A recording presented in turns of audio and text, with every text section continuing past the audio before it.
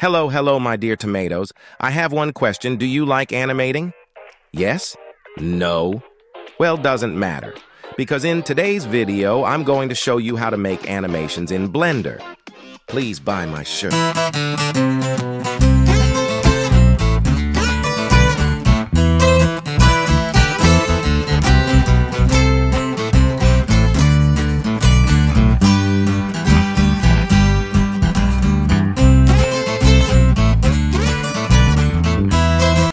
Alright, if you have gotten this far in the video, I would really appreciate if you would subscribe and like this video.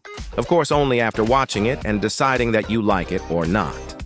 I hope you will like it. Bro, stop begging. Just show us how to make Roblox animation in Blender. Alright.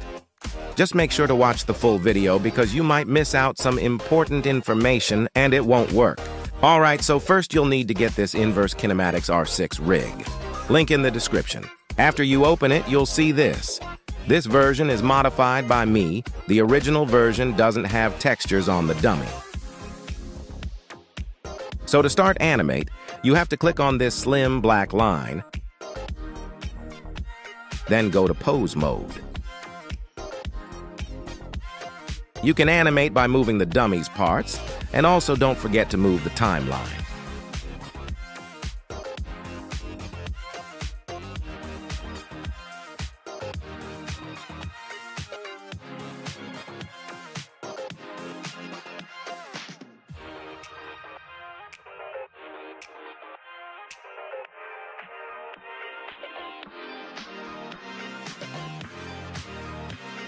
Alright, so you have made your first Blender animation. Congratulations.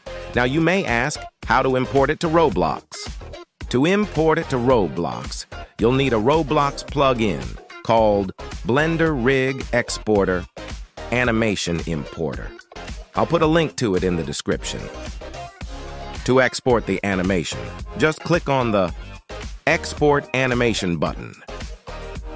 After you have installed the plugin, you need to click on the plugin and select a dummy, then this window will pop up. Here you need to click on Import Animation and press Ctrl+V. After that, your animation should start playing on the dummy. Don't worry if it's not playing, just follow along. But now you'll need to upload it to Roblox. Here is how to do it.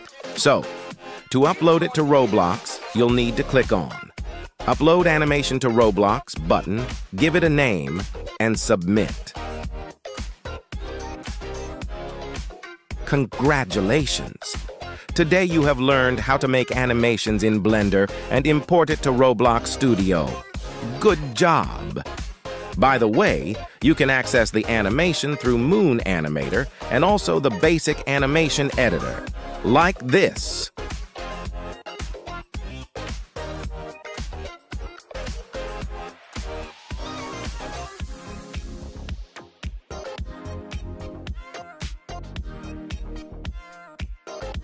So,